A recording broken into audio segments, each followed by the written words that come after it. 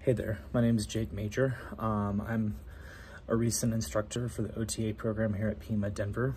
I'm doing my onboarding and everything like that this week, so I'm going to finish my PMI method. A little background about myself. I'm originally from Charlotte, North Carolina. My background is I have a bachelor's degree of psychology with a concentration in health studies from Appalachian State University, which is in the mountains of North Carolina. Then I worked for a year and a half in the habilitation technician field.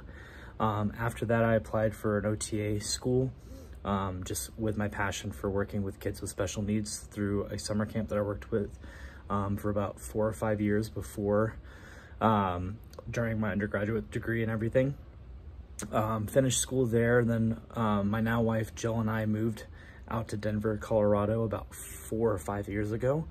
Background career-wise, peds is my wheelhouse, so I worked in home health pediatrics for about 2 years. Learned a lot coming out of undergrad. As a new therapist in home health really put me in a position where I was by myself and had to learn quick on my feet.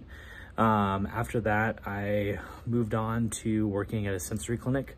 So I worked there for 2 years, was able to work with kids with autism spectrum disorder, ADHD, ADD, sensory emotional regulation, stuff like that.